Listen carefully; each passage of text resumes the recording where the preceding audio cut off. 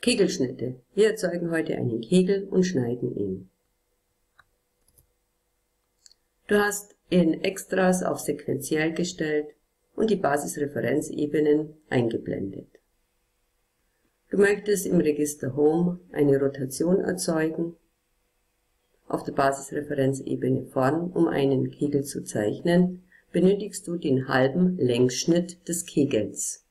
Du zeichnest also mit der Linie ein Dreieck. Du beginnst in der Mitte deiner Basisreferenz, du wartest auf das Symbol mittig, eine senkrechte Linie nach oben, die Länge kannst du gleich eingeben als 80.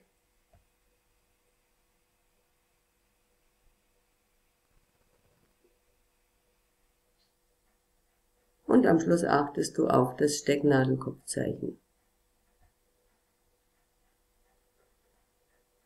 Der Radius deiner Grundfläche des Kegels wird noch bemaßt mit 30.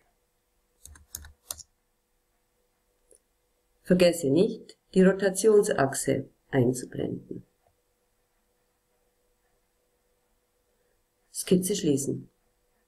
Nun drehst du diesen halben Längsschnitt um die Rotationsachse, und zwar um 360 Grad. Das tippst du ein, mit Enter bestätigen, ins Freie klicken, fertigstellen.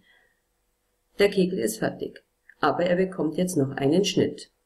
Über Ausschnitt auf der Basisreferenzebene vorne wollen wir zunächst oben die Spitze schräg abschneiden. Ich habe bereits die Linie eingestellt. Für Stecknadelkopfzeichen kann ich die Linie finden, die Spitze oben anklicken und nun wähle ich einen bestimmten Abstand aus und beim Winkel kann ich nun eingeben, zum Beispiel minus 30 Grad.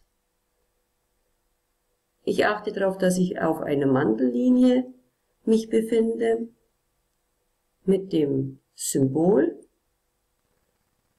und gehe zurück, Stecknadelkopfzeichen, und habe nun einen schrägen Schnitt gezeichnet.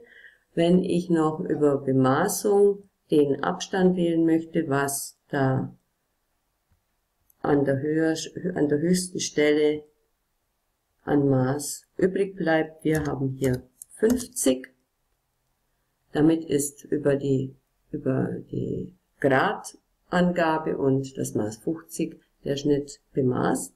Skizze schließen und nun kannst du einfach mit Ziehen der Maus diesen Schnitt erzeugen und über Fertigstellen hast du den schrägen Kegelstumpf erzeugt. Möchtest du dir noch ganz genau die Fläche anschauen, kannst du hier das Drehen-Symbol wählen, um die Z-Achse hier zu bewegen. Schließen. Ich habe jetzt hier eine Oberfläche, die ist eine Ellipse, und wenn du möchtest, kannst du über Ansicht, Teilfärben, die Teilfläche der Ellipse mit einer Farbe versehen, zum Beispiel Orange. Voilà, der Kegelstumpf mit Ellipse ist fertig. Ich wünsche dir viel Erfolg, deine IT-Lehrerin Sabine Jung.